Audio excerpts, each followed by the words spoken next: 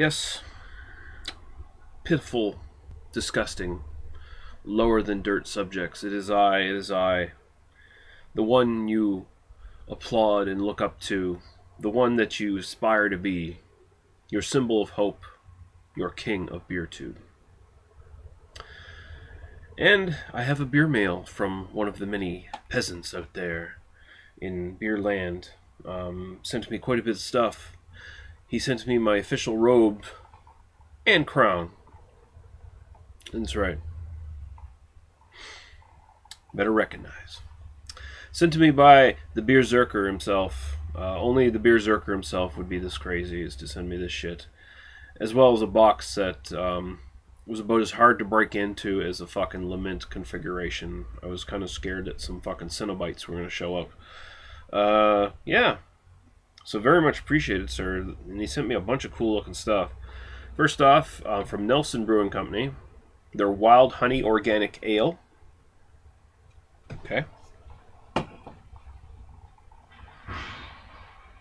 The fuck was that? From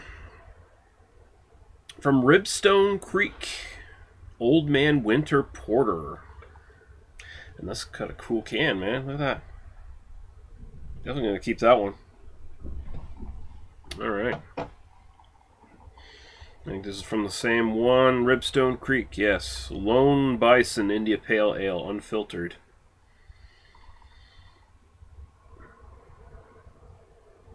There you go, sweet. Nice cans, man. Look at the cans on that brewery.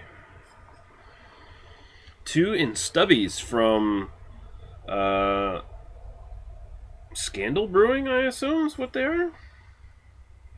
Holy shit, they got a bunch of stuff going on in there.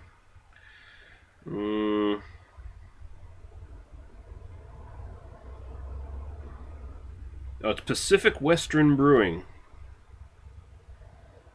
in Prince George, BC. Interesting. And this is their Scandal Lager and Scandal Ale. So there you go, that looks cool.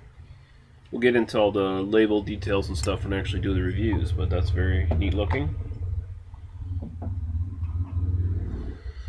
Now we have the ALP Golden Ale from Bad Tattoo Brewing Company. This looks like one of those artist series where they got artists doing the labels for their beers. So there you go. Big old bottle of that. Then we have Phillips Crookeder Tooth Barrel Aged Pumpkin Ale. Wow, strong spice beer. Barrel Aged Pumpkin Ale, 7.3%.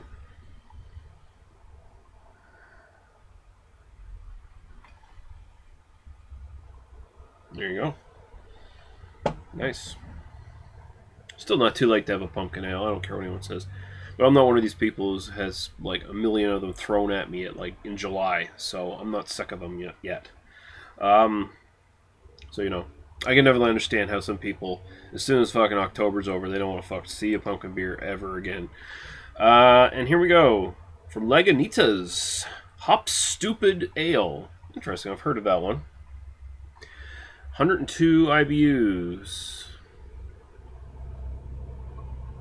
Very cool.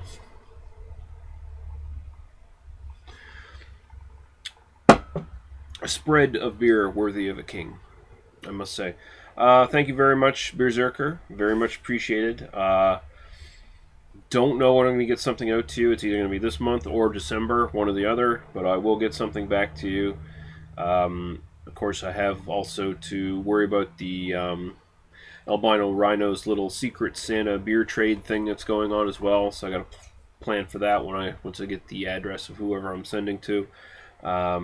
But yeah, I will get something out to you before the year's over, and that'll effectively be the last beer mail I send out. If anyone else sends me any fucking beer, you're not getting anything back. Just saying. At least not this year. It's just not going to happen.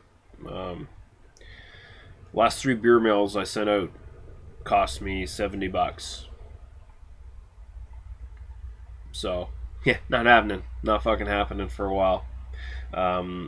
But yeah, I will try to fast track some stuff back to you, Berserker. Thank you very much. Probably won't send you any costumes. I mean, if two guys sending each other costumes, I mean, if someone's into that, that's great. But we're both heterosexual males, so that could get kind of weird. But yeah, thank you very much. Your king may bestow a knighthood on you at some point, so get ready for that. All right, guys, be good. We'll see you later. Bye bye.